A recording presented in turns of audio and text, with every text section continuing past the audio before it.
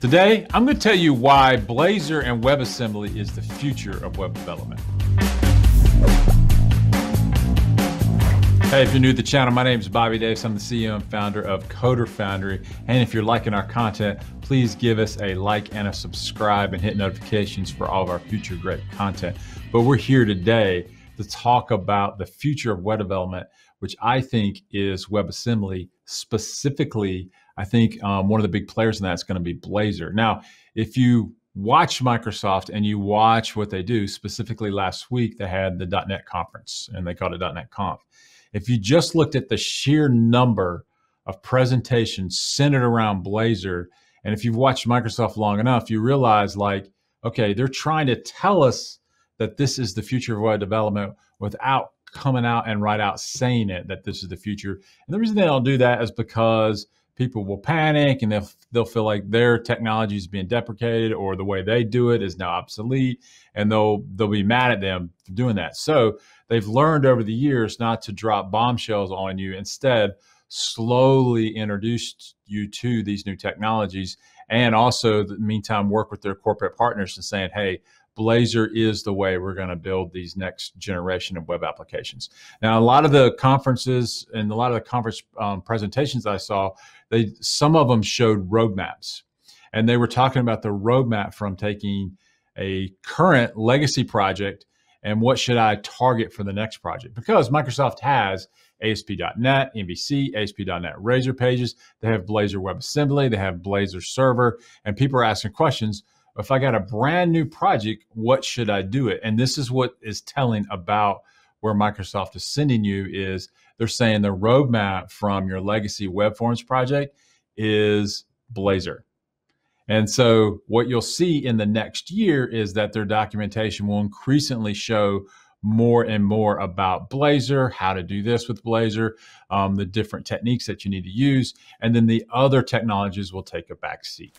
Now, you may be asking yourself the question, exactly what is Blazor? Now, Blazor is a technology developed by Microsoft that implements something called WebAssembly.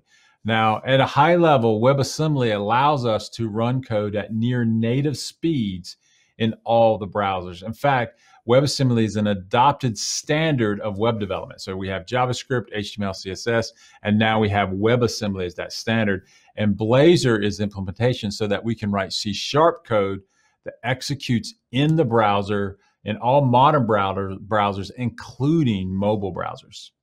And so WebAssembly is going to give us a feature that we haven't really had before on the web, which is near native speed, which allows us to build applications that before weren't entirely possible using something like pure JavaScript and HTML and CSS. Also, what Blazor does is allows us to build these kind of rich responsive websites that don't require a post back.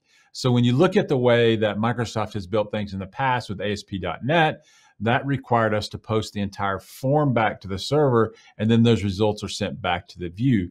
With the implementation of things like React and Angular, binding each particular element back to so you don't have to post back the entire page, you can just reach out and just get that element bound to the front. Blazor now allows us to do something very similar where we have a similar front-end technology like JavaScript, but now we can write that in C#. Now, a lot of people think that, oh, it's the death of JavaScript, or now I can get rid of JavaScript and I can just write my things in C#. And that's not exactly why I'm excited about it.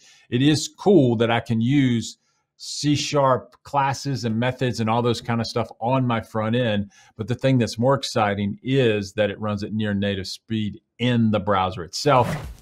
Learning to code can be stressful and hard, and that's why I was proud to write the book, Breaking the Code, that gives you those 5 essential steps to landing that first software job. Pick up your copy today at Amazon or any other major outlet.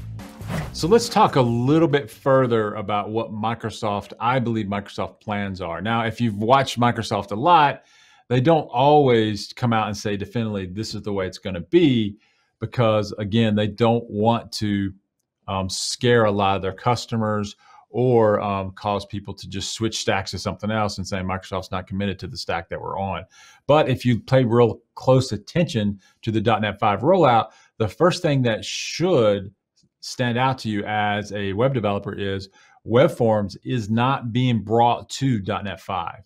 And then when they're saying, hey, I'm going to rewrite my web forms app, what should I do? They're recommending that you do that with Blazor, which means when you look at 2021 and corporate budgets and people rewriting apps, they're going to target Blazor and ASP.NET MVC or Razor Pages, one of those three technologies. Now, you may be asking yourself a question like, okay, what if I've got an ASP.NET MVC app that's written in .NET 4.8? Probably are going to still use ASP.NET MVC, but if you don't want to kind of like take your current code base and kind of convert it over, and then maybe Blazor will be a target that you want to look into, because it does bring some extra flavor or extra capabilities to your project that you currently don't get with a postback. Now, the other thing that was deprecated in .NET 5 was VB. And so VB, or Visual Basic .NET, is what they're going to call feature complete. Now, I'm not saying that VB is dead, but what they are saying is they're no longer going to have language enhancements to VB. In other words, what VB does today is all it's ever going to do. And all of those enhancements and all of those capabilities that they're building into languages will go into languages like C# and also F#. But when you look at C# as a language, it is continually being evolved and continually being pushed into lots of workloads. And those include Blazor. Now, before you think about like, hey, you know, this is a brand new thing, I'm a student, should I learn Blazor today? And what I'm going to say is, if you know one thing and you can only pick one thing to get a job right now or in the next 90 days of this recording, I still think that technology that you should learn is ASP.NET, MVC, or Razor Pages, because that's still where a lot of the work's going to be at. And there's going to be some legacy ASP.NET projects that won't convert to Blazor next year. Obviously, they've got like 10,000 lines of code in their project. They're not going to rewrite it this year. But if you're out there coding right now today and you're already working as a dev, you need to pay attention to Blazor is, because I think it's going to give you a lot of opportunities for projects that you normally wouldn't get because you know how to do it. Now, one of the things that I like to talk about a lot with a lot of people is when I see a shift in the marketplace, we try to jump on those shifts. And so what you're seeing with WebAssembly is that shift is happening to where Blazor being probably what I think the best implementation of WebAssembly right now, from the tooling aspect, from just the sheer amount of effort they're putting into it, and the amount of like technology and people behind it in Microsoft that's going to push this out in the marketplace. Blazor's probably the best bet on WebAssembly right now, but there's some other languages that you could look into. Either way, I think what you're seeing in the shift is that WebAssembly is going to be the primary way that we develop these bigger web applications going forward. Hey, if all this talk about Blazor has you interested, just remember, you can go to coderfoundry.com/apply. We'd love to be your teacher, your coach, or your mentor to get you that first software job. So if you're interested in our bootcamp, go to coderfoundry.com/apply. Hey, I hope this helps. Good luck and keep coding.